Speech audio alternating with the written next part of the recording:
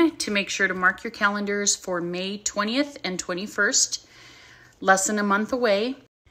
So I'll post a map below in the comments.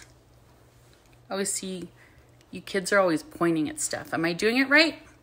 There's going to be a map, and it's going to show all the different stops along the wine trail that you can either wine taste or try some craft beer, or I think Mad Mike's going to be having barbecue.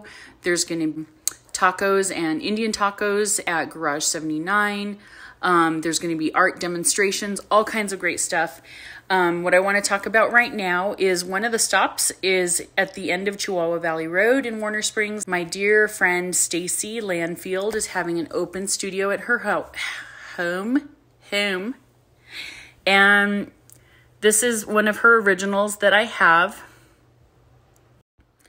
So the horned toad is kind of like a bit of my spirit animal. And this one in particular, I really loved. Got his little defense mechanism. He's squirting blood out of his eye.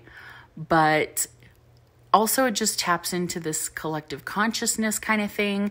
I saw this, I said, Stacey, he's David Bowie.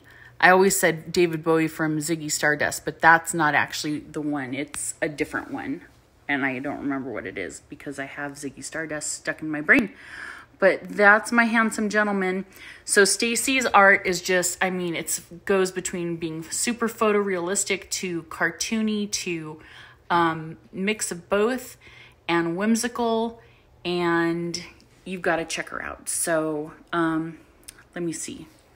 So look out for this in the mail. Local stops along the wine trail, aka Highway 79, aka the North Mountain Wine Trail.